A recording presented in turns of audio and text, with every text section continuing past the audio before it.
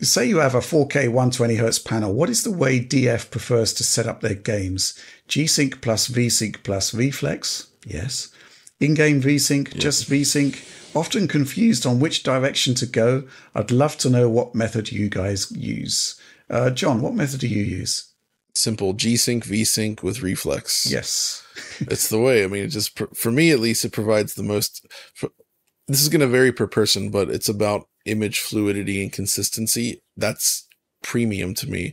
Some people value extremely fast input response, like ridiculous levels and like insane high frame rates, and they're willing to just go no V-Sync and just run it as fast as possible. And that's perfectly valid for other reasons. I just don't like the way it looks. Yeah. Mm-hmm. Oliver, have you given much thought to this? G-Sync plus V-Sync plus Reflex.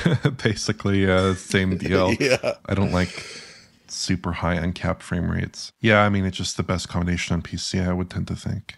Yeah, I think, if you don't have V-Sync, that's the weird thing, because you kind of have to dip into the control panel and force V-Sync on with G-Sync, because otherwise, if the game runs at a higher frame rate than the refresh rate of your monitor, then you get tearing, which for me kind of rules out the entire point of having variable refresh rate, right?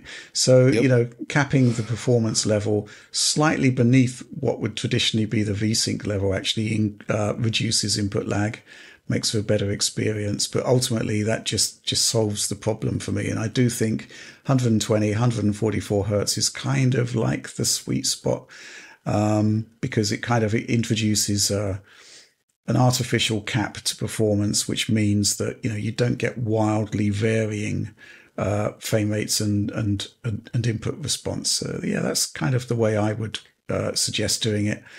The other options just don't really appeal to me. I mean, recently I looked at the HP Omen laptop, and it's a really fantastic laptop, but I really missed the fact it didn't support G-Sync, because what it meant was it automatically limited the options in terms of getting a consistent experience.